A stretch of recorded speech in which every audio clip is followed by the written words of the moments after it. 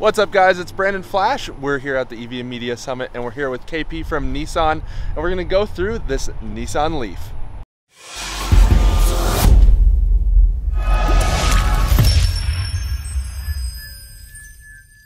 Well, hi, welcome to beautiful Pasadena. We're here on a charging rooftop, and my name's KP. I'm a Nissan product specialist. We are glad to have the Leaf part of this system. We've been on Leaf sales for almost 12 years now. Over 500,000 sales globally. The beauty of this car is that it is the most attainable and affordable of the EVs, because EVs are blowing up. We just released 3 new concepts online this morning, but we have the most tried and true and reliable one right here. Starting at still under 28,000. Nissan still has a bundle of the 7,500 tax credits available.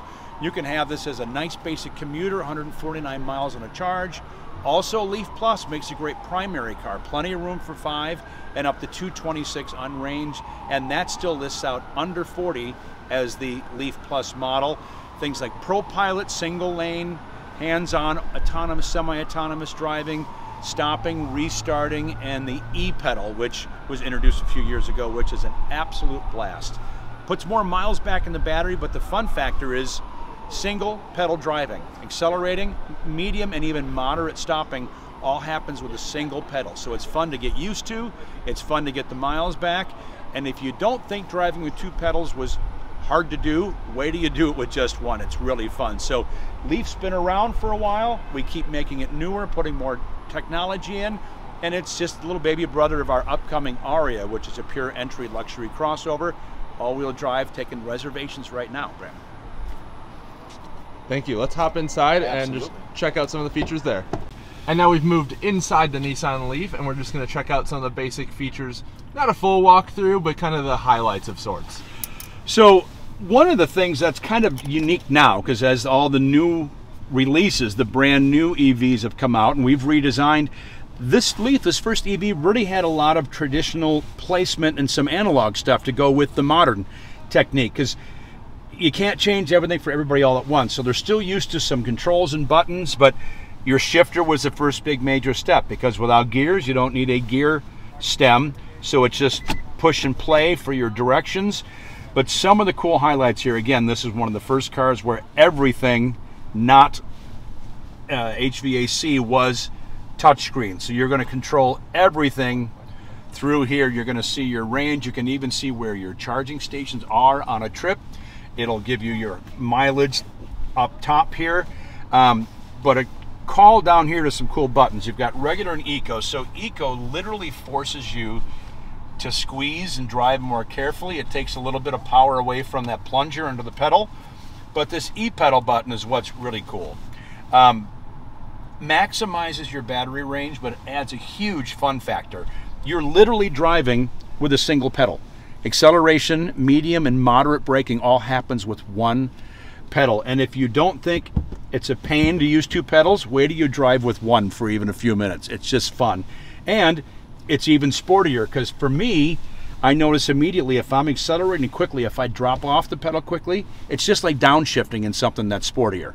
You get a lot of that resistance and that torque, and it's really not using the brakes. It'll come to a full stop. I can take my foot off both pedals. Car will not move until I accelerate. So e-pedal's a great everyday around town feature. It's on every single Leaf. It's not an upgrade. Does that hold between key cycles? It does not. So okay. If you're off, you have to re-turn on e-pedal. Like I just turned it on. So there's off. Each time it's going to be a normal 2-pedal car. Okay. Probably good for the approach here, so that way normal person that's never driven an EV can hop in and it's not abnormal. It is, and there's no downsides to it, but you know, everything's unusual. So the first time I was doing a high-speed drive, I was on the highway and I'd left e-pedal on. You're used to coming up behind traffic and just dropping off the accelerator pedal to coast. You don't coast when e-pedal's on. You drop off the accelerator and you have downshifted. You have come to a very moderate braking, and it's a little bit of a surprise. Yeah. But it's there. And again, emergencies, heavier braking, your brake is always your brake. It never stops working. You don't turn off the brake. You just turn on the ability for the motor to toggle both directions on the e-pedal. We've had that question like, no, the emergency, the mind is always about to go here, and that's always going to work for you. So things like that. The ProPilot we introduced very early on in the Leaf. So when you turn that on, it's a combination of your intelligent cruise, where you've got the automatic spacing, and you can pick 3 different depths between the car in front of you. It will bring you to a complete stop, even without you hitting the brake. But the big deal with ProPilot, it is a single lane semi-autonomous driving aid. So when you turn it on, if the lanes are marked, all you have to do is have a little bit of torque on the wheel with your hands. The car makes all the highway turns for you, slows down in traffic, comes to a full stop, warns you if there's a curve coming too steep. So it's really doing driving, but you just have to be touching. So does it have a capacitive steering wheel, or is it using torque sensing? It is using torque sensing. So it needs some motion occasionally. Now, the big step here is coming up, and it's not here, it's at the other event today, our upcoming Aria, our bigger, beautifully equipped entry luxury crossover with all-wheel drive available, ProPilot 2.0. Now we're talking about programming your trip, multiple highway lane control, all the turns, even the more aggressive turns, speed management, full stoppage, getting you over to the exit lane beforehand. My hands are now in my lap. I am hands off on ProPilot 2.0.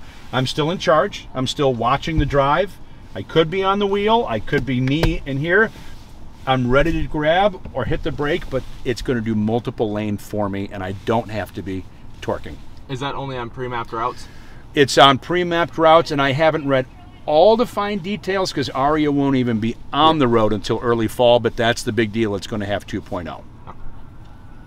Perfect. Thank you very much. Great. Thank you guys very much. We had a great time here. Some beautiful cars here, and we're proud to be here as the top selling single nameplate. So it is the easy choice as a second car, as a high mileage commuter, because Leaf is known, and it's helping us with our reliability as we all go forward in the new models.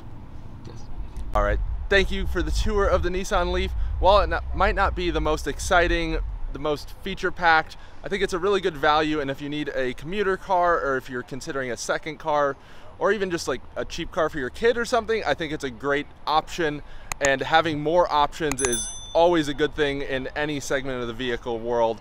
So especially in the EV world, to have something that you can get around 20K after incentives, great deal. Thank you. Thank you.